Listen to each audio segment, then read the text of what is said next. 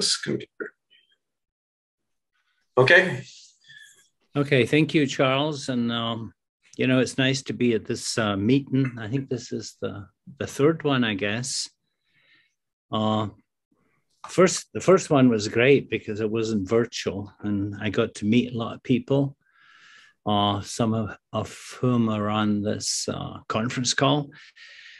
So Charles, actually, this is not my title, but Charles sort of gave me this title, which is kind of fun in a way.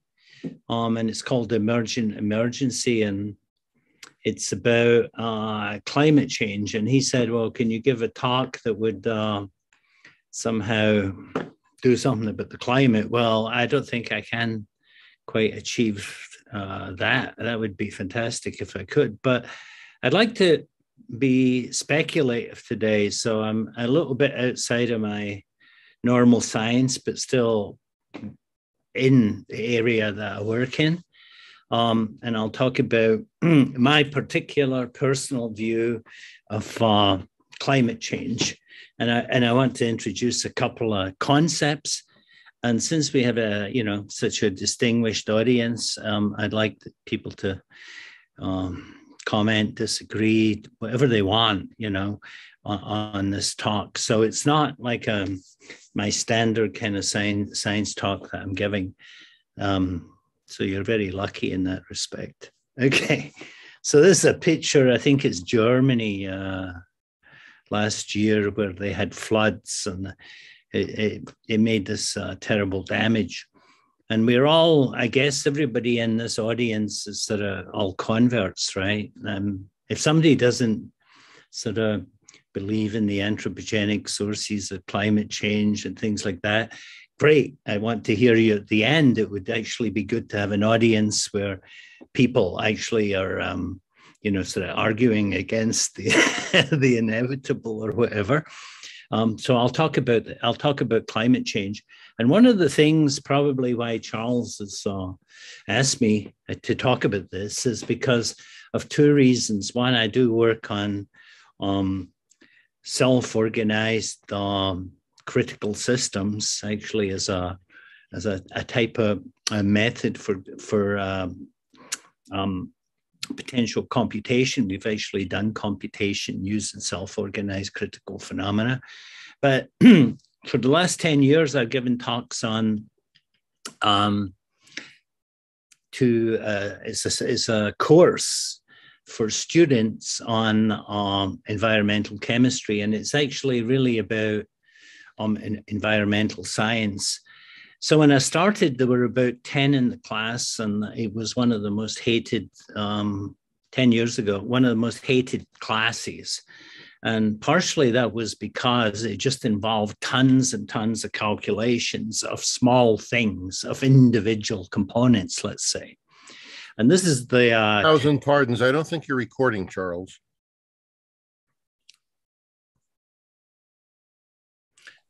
Okay, well, I just... Recording me, it shows it's recording. Okay, I'll just keep going then. Okay, so the textbook I used, and if you look at environmental chemistry textbooks, there's quite a number, but they're all terrible. And they all have, this is the outline here, and it was also the outline roughly of my class, but I started to change it when I realized that all of these things here are more or less interconnected. And if you try to do a calculation on, I don't know, the levels of water pollution, or you look at oxygen levels in water, all sorts of things that are relating to so many other factors. And when you have so many factors connecting things in the environment, you have a very complex situation through which phenomena that's associated maybe with one of these is not necessarily the important thing, but the interrelationship of these phenomena. So at the moment, people are going around talking about the 2 degrees. Maybe you've heard about it, but if we can control the anthropogenic emissions, carbon dioxide, methane, things like that, over the next coming years, we will have a dramatic increase in the temperature. Now, one of the things about climate change is that, you know, people talk about this is essentially this 2 degrees is about the statistics of weather. Okay, it's not about the complexity of weather and what's going on. It's just that if we increase the carbon dioxide, we increase the amount of greenhouse gases. If we increase that, the infrared radiation reflected from the planet Earth is absorbed again and causes a heating effect. But there are many other phenomena that are occurring that are equally probably devastating in terms of catastrophes and disasters to humans as we proceed along this path. And things don't particularly look good. So what's happened is a lot of people have tried to do something about it. And probably, if you can remember, in 2006, Al Gore, he made a kind of movie, which was warning about how climate would change, and it was called The Inconvenient Truth. And to tell you the truth, I found it really boring. And one of the problems is that when scientists talk about climate, most of the general public just switch off. They're not really interested. It's something that doesn't connect to them. And likewise with politicians, it's not necessarily the case. Inconvenient Truth did make some kind of bump. So I am not going to compete with Al Gore. Certainly not going to compete with DiCaprio. And he came out with this movie in 2016, which was called Before the Flood. So something like 10 years later. I thought it was an interesting movie. It wasn't changing the world. And then if you listen to Elon Musk's description of what's going to happen to the environment, it sounds like a typical Musk thing. Well, here we have a simple engineering problem. Maybe we can solve it, maybe we can't. But he certainly is willing to put some money into it to try to remove carbon from the environment, particularly in the form of CO2. However, I personally, and this is what I'm interested in people's opinions, I'm not too optimistic about the fact that we can remove it just on the basis of thermodynamic and arguments. The amount of energy required to remove it would probably generate more carbon dioxide than we have originally. Another hero of mine, since I've been a schoolboy watching the BBC, listening to the BBC radio, was, of course, Sir David Attenborough, a marvelous human being. And he has made so many, brave efforts to try to change things, both at the government level and also in relationship to the public. But, he typically, again, you're speaking to the converted, or maybe you can convert a few people, but the vast majority of the population couldn't give a monkey's. Just like COVID, we have to actually, and this is going to be part of the argument, you have to get into a situation where disaster is beyond extreme, and then people start to react. It starts to generate a social effect. I'm going to talk about an effect called Dragon Kings, both in the environment and in the social economic scene. Anyway, these people did marvelous jobs, much better than I'm going to do to convince anyone. And they don't seem to be that successful. They're partially successful. Probably one of the ones that's eliciting the most attention at the moment, and it's interesting, is Don't Look Up, which is, again, DiCaprio's involved in it. And I don't know if you've seen it, but it's a really interesting movie. And it's generated a lot of arguments against it and for it. And the fact it's generated this discussion It's also been very highly ranked in terms of the number of people are watching it. That is something worthwhile. But it's, again, viewing a situation where you have an emergency, a catastrophe about to happen, and it's about the inaction of government organizations and the public in general and the media, things like Fox News and the likes, to actually impress upon the public the severity of the problem. And we have a severe problem. And it's not the kind of problem that we can solve in a very simple, fast manner. It's going to take tens of years, at least, to solve this problem of the climate change. But this movie is certainly one of the most significant, I would say. So DiCaprio has also talked to the United Nations and other people to try to change things, particularly a reliance on oil and fossil fuels. And if you consider that the gross domestic product is proportional to the amount of energy used, and if you look at the percentage of renewables that have been achieved, it's interesting and it's good. Wind power, water power, solar power, and so on. But it's nowhere near enough. And governments realize that we have to use these fossil fuels if we are to maintain this relationship between energy and GDP in the future. However, one should not forget, initial efforts that were people that were viewed to be cronies, they weren't given much standing at the time. And one of them is Carl Sagan. And this is back, I believe, in 1985. He was arguing about the greenhouse gas effect.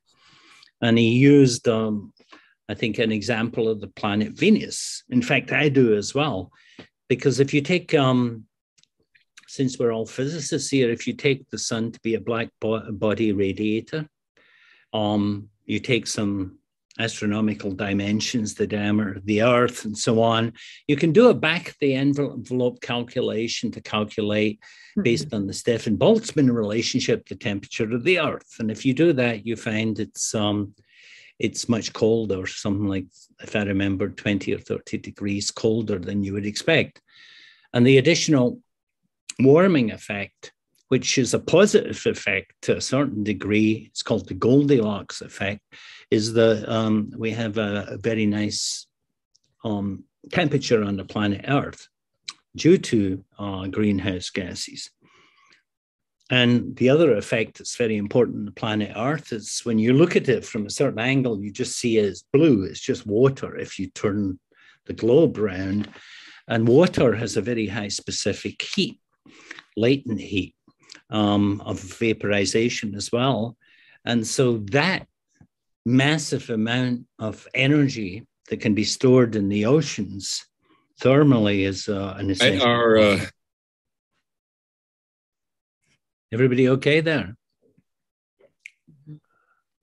Okay, so there's all sorts of solutions around. One of the most ridiculous ones is the AI, artificial intelligence, can be used to solve the climate problem. Like AI can be used to solve anything, right? You name it, AI will solve it. So if you actually look at AI, it's just the energy hog. And this is some of the statistics here of, if you look at the carbon footprint of AI, deep learning here, okay? And it can reach, they believe, say 10 or more % of the global energy consumption in the future. Bitcoin mining is 91 terawatts, which is the electricity consumption, I believe, of Norway. Okay, so I don't think AI is necessarily the way to go to solve the climate problem. People have looked into alternative ways, and one of the unfortunate methods that we may rely on is geoengineering. And there are many different types of geoengineering to change the albedo effect, the amount of reflected light, by putting things in the ocean, by also depositing material in the upper atmosphere. And Edward Teller, who we all know for H-bomb and so on, they come up with ideas for global geoengineering, which involved releasing gases like sulfuric acid that would increase the albedo. And indeed it works, because if you look at major volcanoes, they have been shown to drop global temperatures by 1 or 2 degrees over a period of a number of years when you have this eruption of material in the upper atmosphere. But this is not some kind of path that anyone would want to pursue unless we're at the edge of catastrophe, which we are rapidly approaching. So this comes to this thing to do with distributions. You all know the normal distribution. Maybe the average height of a person here is, I don't know, 6 foot, maybe. Maybe there's somebody at 6 foot, maybe there's somebody at 4 foot. It follows the Gaussian normal distribution typically. You don't usually get people that are 20 feet in high. But there are certain situations, particularly when things are interconnected, and most things in the world are interconnected and over many scales, is that one tends to see something that's called a power law distribution. So if you plot the log of something like, let's say, the intensity versus the frequency, in a log plot, it looks like a straight line. And this has been used increasingly to describe interconnected phenomena. In our world today, we tend to be living in a much more interconnected world. So when we take a situation like a watch here, it's certainly complex, okay? And you can use systems analysis on such complex systems to predictably predict how they operate. You can make them larger. Here are robots making cars. They do that in a predictable manner based on the engineering systems analysis. Here we have a integrated circuit fabrication facility, a fab, also relies on this type of precision engineering and being able to predict the future, which is essentially how the robot will produce a car, or how the machinery here, non-human typically, and is producing an integrated circuit. However, there's another class that's much larger in terms of the complexity, and a case where systems analysis doesn't work in complex systems. Unfortunately, people tend to think in terms of components and try to work out how components work and fit together. But there's a class where you would say it's interactively complex. And in such a case, there's a great deal of freedom in interaction, and you can have cascading effects. You can have kind of catastrophes developing, and they appear out of nowhere. They're not associated with necessarily one component, but they actually arise from the interaction of the components itself. And the more components you have, the more different scales you have, the more complex behavior you have. They can be explained maybe very simply, and very, very simply, in terms of what's known as the Ising model, which most physicists know about. And that is, for instance, in terms of magnetism, if you have a situation where you have a number of magnetic dipoles, in this case, we can consider just a few. We can have a situation where at low temperatures, the dipoles can't move, and the system is more or less sitting in a you call it ordered state or a static state. And then you can have a situation at high temperatures where the system is very dynamic, and you would say it's disordered, but there's a point. And if we think of this as a second order phase transition, you can think of this critical point here where you have a situation where the correlation length becomes extremely large throughout the whole system. And in such cases, you can observe a very interesting phenomena. This is just a plot of that, so you can see here the fluctuations that in one case, high temperatures, for instance, at low temperatures is fairly static. And here we have the critical point where you have an increase in the correlation. So all the components is generally viewed or talking to each other in situations like that. And as a result, there tends to be a relationship here between, in this case, the log of the correlation and distance that follows this log-log relationship known as the power law.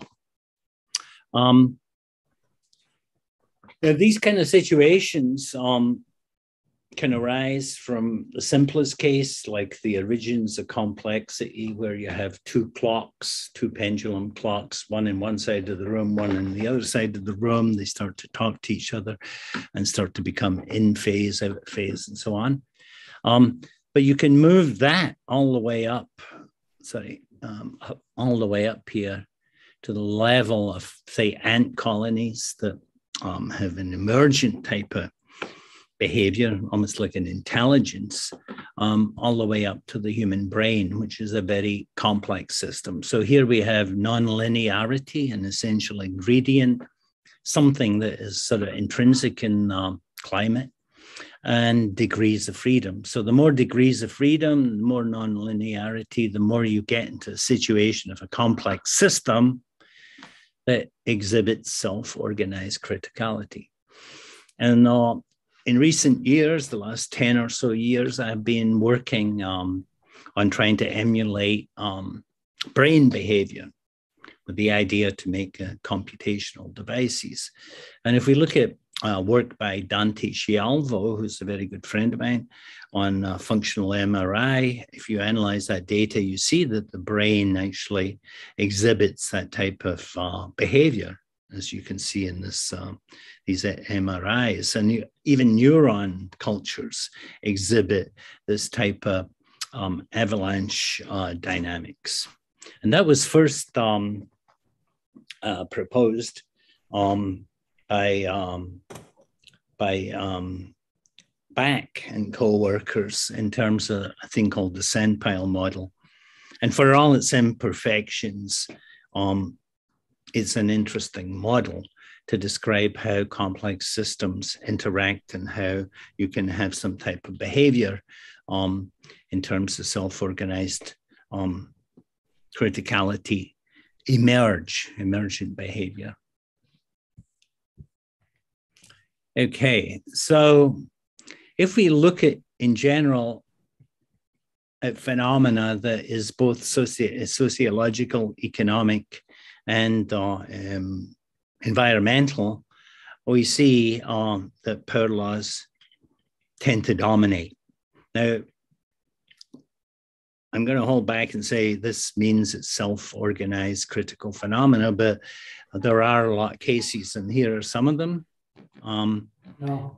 Earthquakes, forest fires, solar flares, brain activity, wars, and neurons, and so on. All of these types of behavior have been observed. But what I've become interested in recently is something that occurs at the end of this log-log behavior, which people associate under certain circumstances with self-organized behavior. And that is a phenomenon known as, somebody's talking, I don't know who that is, but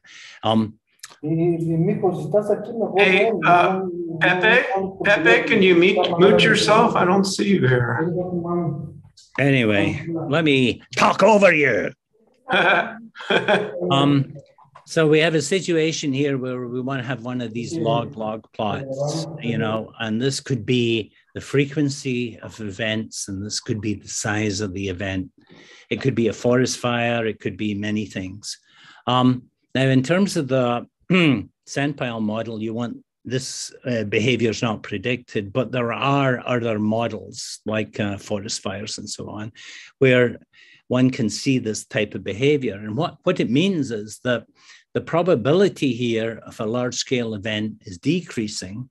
And this is just schematic. There are subtleties in analyzing things, but just for the sake of our simple discussion, suddenly the probability of a massive, giant, horrible event pops up. And it's to do, I mean, it's been explained hand-wavingly or whatever as a feedback mechanism. So where a system can sort of have our self-reinforcement. And so you can have, for instance, oscillators, and suddenly this can generate this massive, giant event. Do these happen? Well, if we actually look at self-organized critical behavior, and if you look at, for instance, epidemics is a classic example where things can get completely out of control and you can have catastrophic behavior. But the environment is also another one where it's extremely complex. So normally when we deal with data, and I teach this in class, you have the problem with outliers. So let's say we measure a bunch of measurements and one is extremely high. And if we look at the standard deviation of the data, this outlier exceeds the standard deviation by a large amount, we can apply a thing called Chauvenet's criteria, and we can kick that data point out.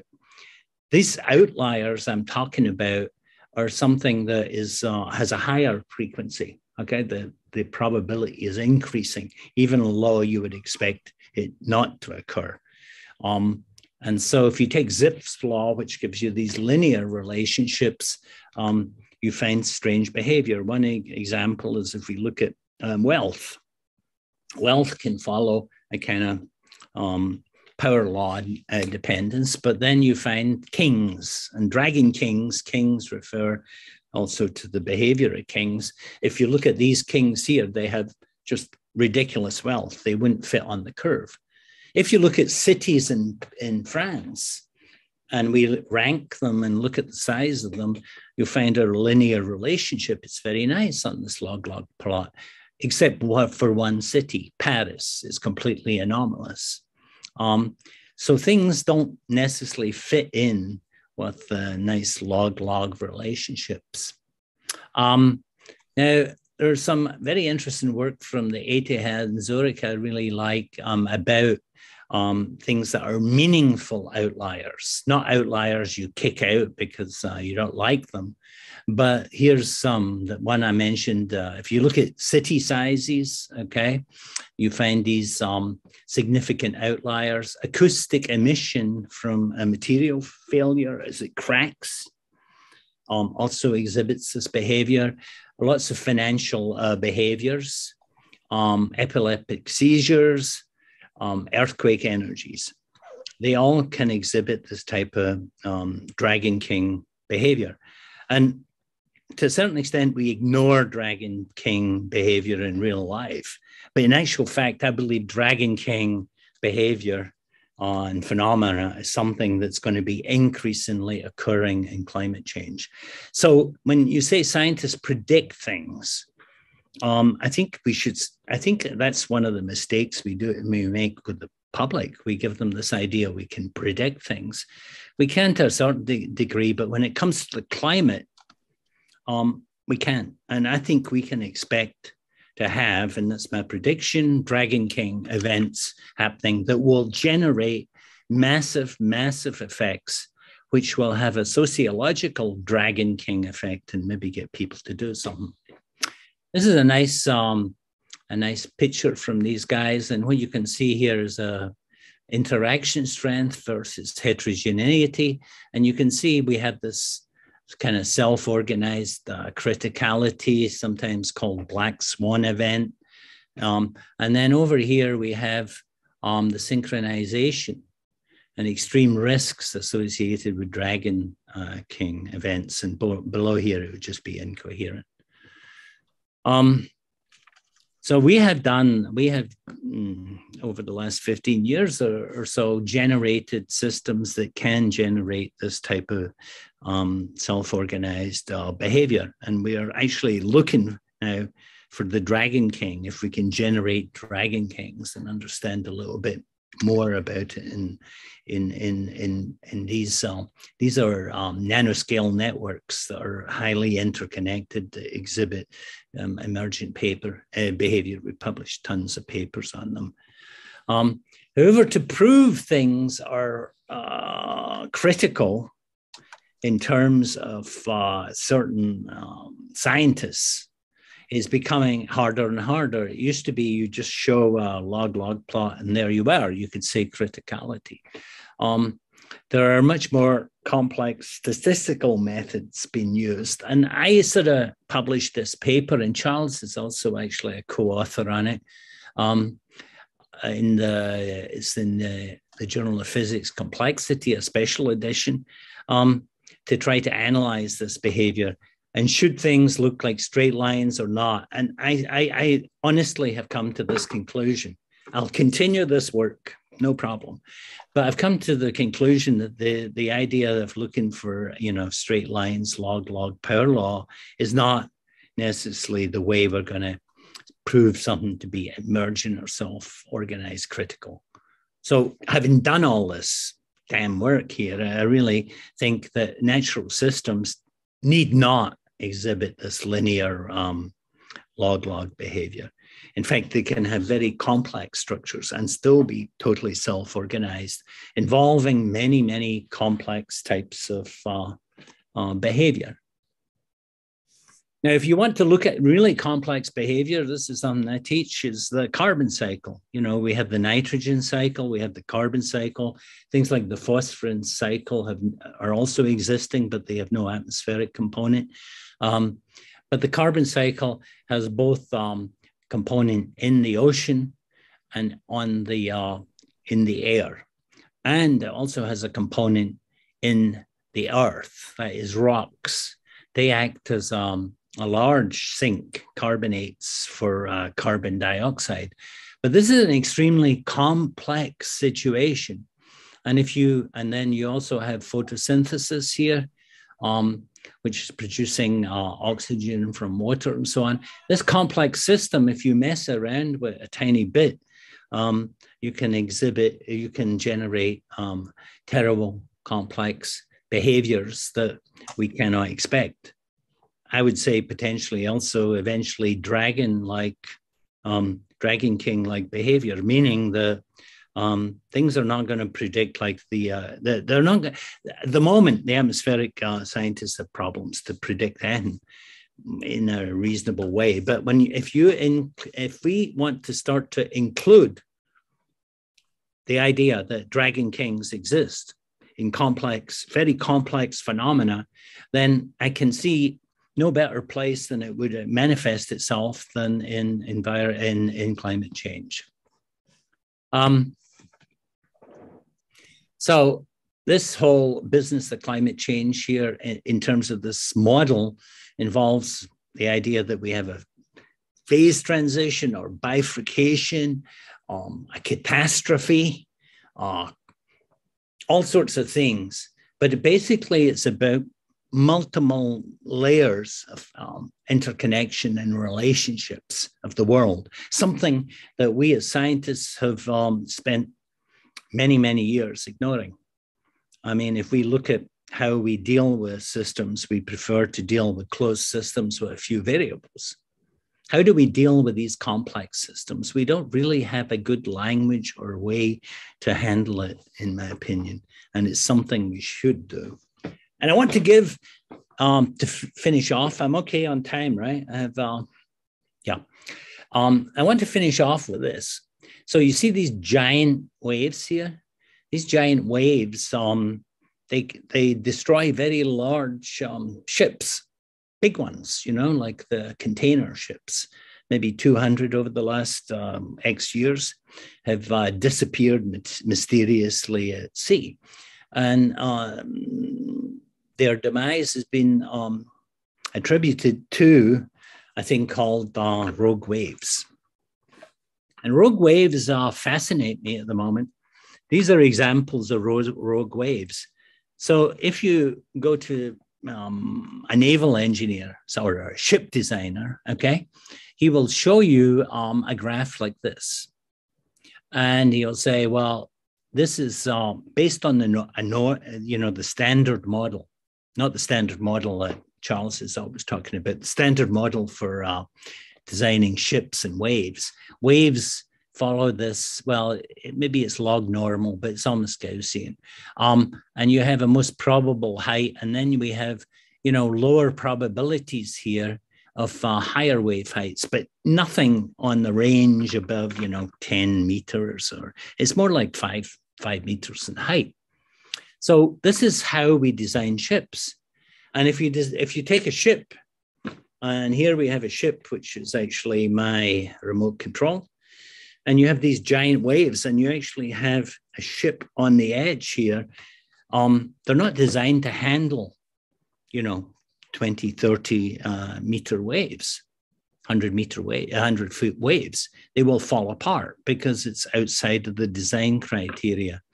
In 1978, this ship here called the München mysteriously disappeared at sea. It was Germany had made this kind of super tanker, and they thought it was indestructible, blah, blah, blah. And they based it on this type of design principle. When they went out into the ocean, out of nowhere appeared a rogue wave, and the ship was never found, actually. If you look at the damage on ships, big ships hit by rogue waves, you just see giant holes in them. Waves are generated by many things: wind, tides, tsunamis, it can be pressure induced, and so on. This is typically associated with wind and ocean, and there have been many theories about it. One of the most interesting models is actually a nonlinear Schrödinger equation has actually been used to predict these rogue waves. And they're a real fact, and they're one of these examples of something I would say you could call a dragon king. And we can expect to see more of them when we, one of the things about the temperature changes, we say, oh yeah, the temperature's going up, it's getting terrible. In reality, when we talk about climate changes, that we're talking about different regions under different conditions, which are exhibiting extremes that are, let's say, one extreme or the other extreme. There's an inhomogeneity in what's going on. So this idea, 2 degrees, we're all going to die. Yeah, we look at the statistics at temperature. Yeah, I'm sure it's the case, but there are much more. What would be the worst situation here? Let's say that we have increases in extreme weather, and one of them would be the rogue waves, and we reached a significant number, and one in every, I think, 10,000 waves is a rogue wave. If we increase that number or increase the energy density in the ocean, where we could even go above 30 meters, maybe it's possible. Well, it would mean that all the shipping that came from China would have a significant chance of disappearing in the ocean. You've seen these big tankers loaded up to the gunnels. They wouldn't survive. So maybe one of the things, and this is, I'm being a bit crazy, but it's, Charles is encouraging that type of thing. What happens if suddenly all your Amazon orders didn't arrive? Would that generate sufficient outrage by the consumer society that they would actually say, we have to do something about the climate? We have to actually cut down on the carbon dioxide? One of the theories by this guy, the guy from the ETH, which is rather interesting, is ETH, sorry, is the social reaction of people Only when there's something that's absolutely terrible do people react. So you can have people getting shot every day in America. Nobody does anything. But if somebody shoots 300 people, okay, suddenly it's big news. Doesn't last long, but it propagates through the system. So in a way, for emergent emergency, I think for society to react, we have to have a really big emergent emergency that's going to actually cause them and their distribution of reactions to have a Dragon King event. However, when I think about all these things, I think also back to 1970, and I was very excited, to learn about Buckminster Fuller from Victoria. She's a friend of their family. And way back then, Buckminster Fuller published a book called Operating Manual for Spaceship Earth. And in it, he looked at the whole planet to be a spaceship, and the idea that you have a relationship to the planet, that things are interconnected. Since 1970, I don't know where we are, but, don't look up. And we are not looking up. No one is, a few people are looking up, the converted, but the vast majority are not looking up, nor are the politicians or the corporations. They're kidding on, they're looking up, and they're not looking up. They're looking down. And in that thing, it's amazing how you get a political movement that says, don't look up. Don't look at reality. Don't look at what's in front of your face, So Dragon Kings. So I would say that we're going to have Dragon Kings in the climate change. They're not going to follow even our nice, power law distributions, which already were causing problems. We are going to have, at the tipping point, such complex systems interacting so strongly that the emergent behavior that comes out of there is going to be something that's way beyond science, that we cannot predict at the moment. And it's a bit like, and I believe the ocean is where it will happen.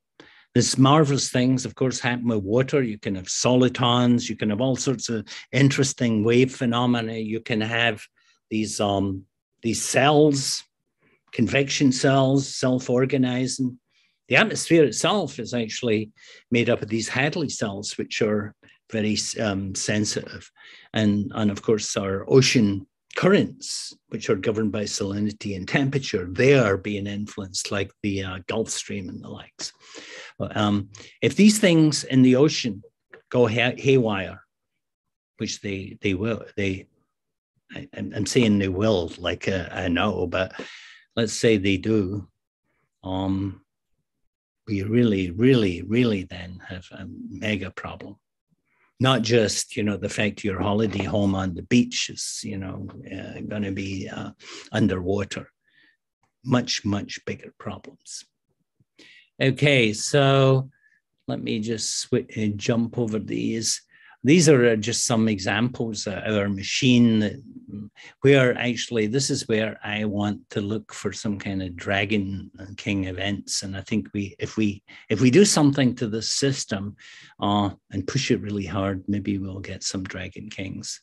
Okay, let me finish with 3 slides.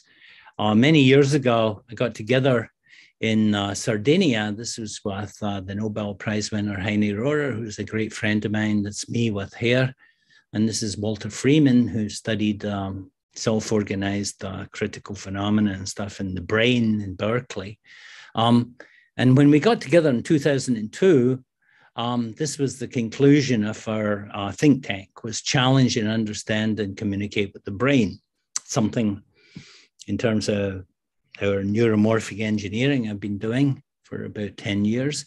But I would change it today and score out the brain and write, understand and communicate somehow with the environment, work with the environment. maybe it's too late. Instead, we work against the environment. In terms of communication, I think Victoria talked about her marvelous work in bringing brains together in a very interesting way to communicate. Takashi, who is and Chuck Taylor here, who he's in Tokyo and he was at UCLA evolutionary biology. Anyway, Takashi has done marvelous simulations, which were used actually as art pieces. And I think using artists and dancers, anyone we can, to try to get this message across about the environment is important. But you can see here a simulation which has 1 million voids in it, and you can see the emergent behavior. And it's something that a large number of the public have seen, and they can relate to it. You give them a mathematical description of that, and they won't know what to do. Here's a nice picture, actually, of Takashi's blades. Okay, so I'm going to finish the talk now. I think I've talked too long, but somebody said, Lenin said this, but you know, it's often quoted as a Buddhistic thing. Nothing ever exists entirely alone. Everything is in relationship to everything else. And this is a picture I took where we have a home in Rhinebeck in New York. We have a lake there, and it's a beautiful picture. And it shows you the water. It shows you the water vapor in terms of the mist, the trees, and the reflections. And I've actually turned this upside down. So if you turn this upside down, this is the reflection in the water, and this is actually the air. But you see, how do you disconnect all of these phenomena? And when you look at a lake, it's an interesting example, a sort of microcosm. But we have to accept as scientists that how do we look at everything at the one time? And the way we can look at it is that we look at the interactions of many things, and we forget focusing on each damn object. So, you know, we look at, oh yeah, the smoke coming out here, and therefore we do a calculation. No, it's much more complex than that. And so my talk is finished, and I'm extremely pessimistic about what's going to happen in the future. Even pessimistic about where we can escape to. I was thinking New Zealand might be a good place, but I'm not sure now.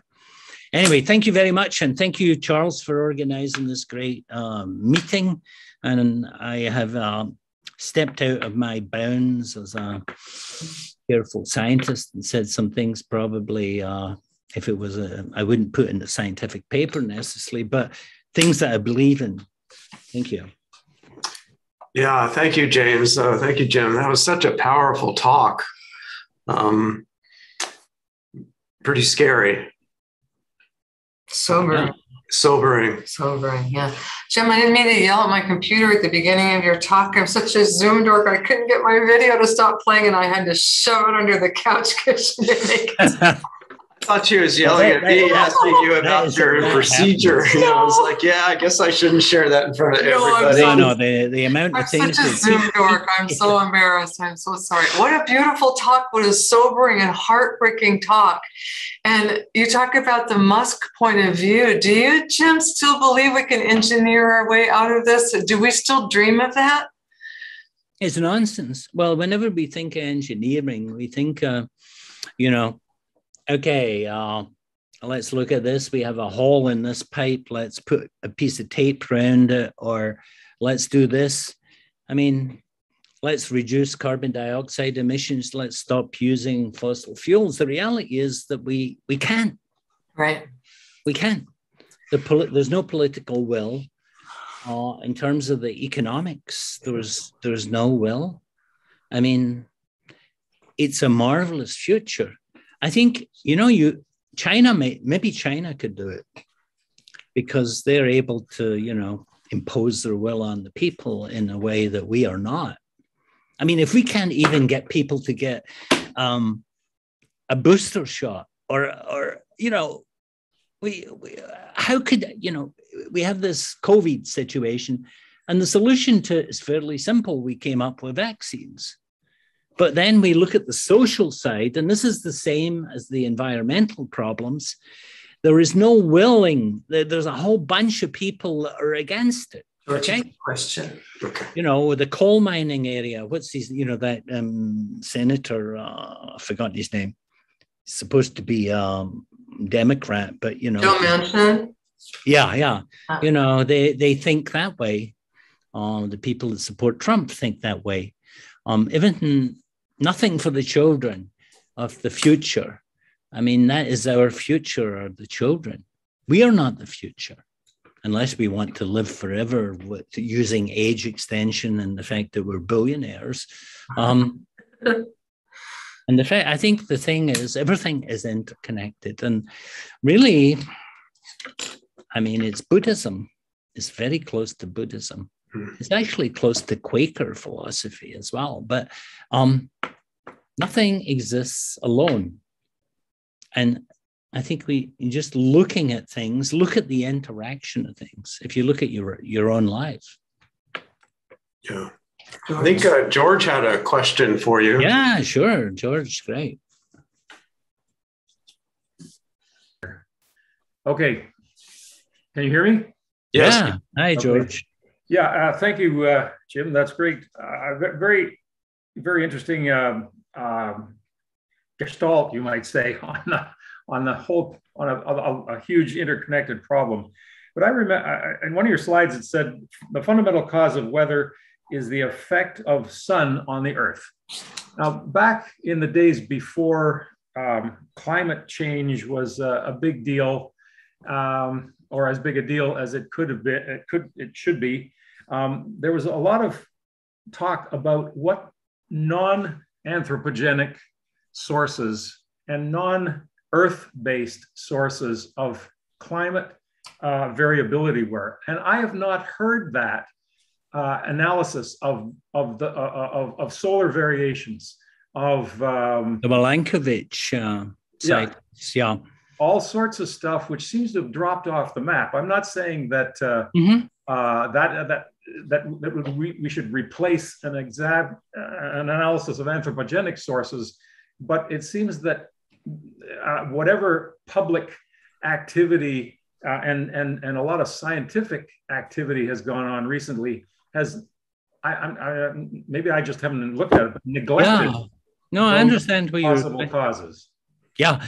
So okay. So there is what's complicated variations of the Earth's angle and the distance from the Earth to the Sun, and they're called Milankovitch cycles, and basically they occur over very long periods of time. You know, you're talking more like thousands of years rather than, they're not yearly things. Then you have, you know, sunspot activity, but we can find no correlation necessarily between that and the kind of events occurring on the planet in terms of the climate temperature. And then you have other things like, for instance, the moon wobbles, okay? So at the moment, we can expect over the next 5-10 years that the tides are going to increase, okay, which increases the probability of flooding. But none of these sources from the sun or the moon, etc., and probably, you know, every other planet, I mean, everything is interacting, right, are directly attributable to the effect. However, you know, in my picture, this is just in my mind, we have, let's say, this massive ocean, and I had a beautiful picture I took, but it was of Google Earth, where if you turn the Earth around, you'll just see it's blue. You don't see any, you know, islands, nothing hardly. In the ocean, there's all this energy and weird phenomena occurring. And these rogue waves, of course, are one example. The currents, the ocean currents are another one. They're all very, so that they emerge from nothing. And this nonlinear Schrodinger equation fascinated me. I'm no expert on nonlinear Schrodinger equations, but they're able to predict, for instance, that out of the ocean, there's this energy. And let's say it's some from the moon, from the sun, from the wind, and so on, the tides, all of this energy. There's I hate to use the word mathematical solution, but from that can emerge anything. So rogue waves can emerge from that. Weird phenomena can emerge. And as we continue to heat up the planet and continue to put more energy in there, and remember the ocean is the thing that keeps this planet temperature stable, the salinity and the temperature changes and so on, they're going to result in dramatic effects. One of them is the Gulf Stream. So the Gulf Stream, it also arises from changes in salinity and temperature and so on. It's slowing down. Now, if it slows down, Europe, which relies on warming from the Gulf Stream to maintain a nice temperature, Europe could become freezingly cold. And then it could also become extremely hot, but it become really cold because the Gulf Stream's warming effect would eliminate itself. And the change in that ocean flow current, those ocean currents, can also result in extreme variations in temperature. That's why I think climate change is something that one should think about a lot. And it's not just the average temperature. Once we have these temperature differentials, and particularly when we screw around with the ocean currents, I think we're beyond the tipping point then. But your question is very good, and there are lots of people argue about, it's all to do with the sun variation, but it's really, I could send you my lecture class. I'd do a whole lecture proving that it's not that effect. I mean, we had a terrible situation in chemistry. Somebody who I'm not going to tell you whose name is, invited a scientist who is quite well known, who I'm not going to give their name, who said that climate change was a hoax in the chemistry seminar. And he went on and he said, well, at the moment we're about 400 and 15 ppm CO2. He said, it can go up to 2000 ppm. It's no problem. The plants will grow faster. And so that'll solve the problem. There was outrage in the chemistry department. This guy turns out he gets his money from oil companies. Okay.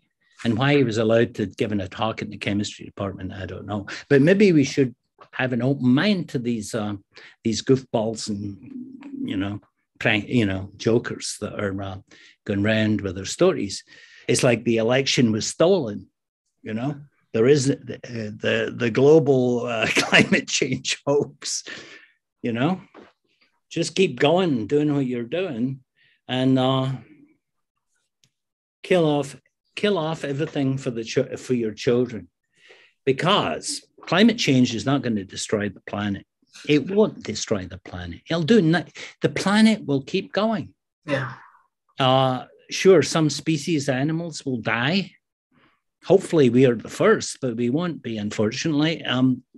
Many species will die. We will have massive shortages of food and endless problems. We'll have wars and everything. But the planet's going to be fine. Really, the planet will be fine. It's not going to end up like Venus. Venus is a classic example, a runaway greenhouse gas planet, where you do the theoretical calculation on the back of the envelope, and it's a beautiful calculation to do. And you'll find that Venus should be really cold, but because it's got a very dense CO2 atmosphere, and this has to do with the history of the past, the geology and so on, it just has a massive, it's the example of runaway greenhouse gas effect. And it was used by Carl Sagan actually back in '85 to try to gain attention to the potential problem we face here. So we have a question in the, oh, go ahead. Maybe we should, I just want to bring in 2 or 3 points. One is we really need to take a historical perspective. I mean, 10,000 years ago, Cape Cod here in Massachusetts, due to the ice age and the glaciers and so on, we've had humans surviving, pick your number, 100,000, few 100,000 years. They went through a lot of stuff. We've had all sorts of other calamities happen on this earth. The Europeans went ahead and they did much worse than the Amazon in getting rid of all of their trees, deforested Europe. And so you could have said Europe was a little lungs of the planet. So I think we have to take this perspective. And I think I thought, like what Jim said, I mean, here we have GIA coming along and saying, hey, China, you're getting too big for your britches. Why don't we take out about 30 to 100, maybe 500 container ships, and there we'll have $1 trillion at the bottom of the sea. And now let's see what happens to your economy. So economies can't take major economic hits like that. You saw what happened just with the mortgages back in 2008. I think if we lost about 10, 20 big container ships, you'd have a very big problem, to say nothing of 100, which could easily happen if we had a large, hundreds of miles rift. The second thing I want to quickly bring up is the notion of human. Maybe what we need, Charles, is we need a meeting like this, but we'd have attending psychiatrists. When I was in New York for 2 years, I made a point of getting very friendly with the psychiatrists of the billionaires. And I learned a tremendous amount. They couldn't tell me who they were, give me specifics. But when you get to that level, you become mentally ill. First of all, you had to be a bit sociopath, certainly a psychopath, but certainly a sociopath to do what you do, because it involves a grabbing and so on. So without a doubt, the billionaires all have a major set of psychiatric disorders. And they can't, or else they would have taken their money and done something useful with it. They don't even do anything to extend their lifespan. They just spend it on like putting young blood into their bodies or some other nonsense that's a fad. So basically, all I'm simply saying is, one, what's going to happen is going to happen. And maybe we should be talking about a future Earth that will be different, that will have melted glaciers, that will have, 100 feet higher levels, that will have a different economy, that will have whole existing humans wiped out. And that we should have conferences that are planning for this potential, inevitability. Because it's going to happen, just like Europe, the trees went, the ice age. And then the other point is that I really am serious about I even think we should have con men here, advertising experts, people who understand how the human being works, drug dealers. I mean, people who really know how this drug dealers. Drug dealers, not healers. Mafia, people who really understand people. And how can one go ahead and, I mean, one of my best friends was B.F. Skinner, and now he's condemned and so on. But I think a lot of us should go back and read some of his books to understand how we can let this COVID thing get insanely out of hand. Because we combine it, who was said earlier about the dust, there's no escape. But anyway, I'm done. Just want to bring in. But I agree with you, Robert. I mean, the ability of con men is quite amazing, right? I mean, if you look at, I say Trump and is one example. There are many, people who have this amazing capability of taking absolute nonsense and making people believe it. And yet, we as talking about environmental science, nobody's interested. We've got a limited audience. So what have they got that we don't have? Maybe we should, I agree, we should bring them in. We have to do something to wake people up. Yeah. We have the classic elephant in the room phenomena. The bloody giant elephant is there and nobody wants to talk about it. They're all sitting drinking their cup of tea. Well, you just get rid of the damn democracy, as they say, and we'll have a nice a dictatorship state, and then we can coerce and do everything that China and potentially Russia can do to its people. What would be maybe as useful as what we're trying to do at the moment is say, we as scientists don't know what the hell is going to happen, but the chances are it's going to be worse than we even imagined. And we give up. Screw you. Screw you. Screw you. To hell with, we're sitting in our labs, we're doing this, we're giving the talks, we're wasting our time, and you're sitting there in Congress or wherever you're sitting doing bugger all about it. And it just, oh yeah, he's just a scientist. Why don't we just say, screw it? We all go through the phase, of course. Just let the whole thing crash. You just let, no, you have to develop how to survive. And like what you say, Robert, we'll figure out how to survive through it because we have the science and technology. We just need a few millionaires to give us the money so that we can build the domes or whatever the hell we're going to live in. All right. Well, I love this discussion. We're running a little bit over time for Marcus's next talk on the sound that protein makes, or how to interpret the structure and behavior of protein through sound. And also, potentially, he's going to talk about how we can communicate with spiders based on the vibrations and sound of their webs. I'm not sure if he's going to cover that or not. But this is so exciting. But that's very exciting talk. And I love this discussion about the climate and, advanced propulsion and energy. Well, that's my naive thought of, hey, can we develop a technology, say, harvesting the quantum vacuum that gets us off fossil fuels, et cetera, and enables us to avoid this catastrophe that seems to be coming.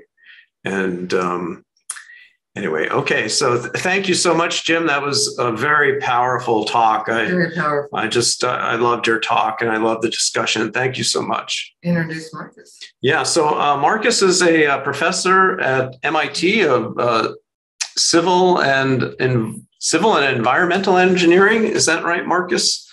Yes. Yes, and works on a lot of wonderful mechanical things, but doing this beautiful work on, again, like I said, using AI and to look at the sound of proteins, and then using that information to design new proteins, et cetera. I'm not going to say more because I can't really do it justice. But anyway, thank you. Great. Yeah, thank you so much. And I, thank you for the invitation. And thanks for being here. I think it's, getting late in the day. I know we had a long day of great talks. So I'm honored to be right after Jim's presentation. Followed your work for many years since I was a graduate student. So, what I'll do, my talk is going to be a little bit different. So I won't talk too much about the environment, even though I will touch upon this a little bit in the later part of my talk. But as Charles said, I was I was asked to talk about what we're doing in understanding the sounds of matter and how we can communicate with potentially other species in that way and other scales. Okay, so this talk will really be about the title that Charles came up with was originally protein sound, and I added a little bit to that, the nexus of sound, matter, and life. So can I I'm sorry to interrupt. I want to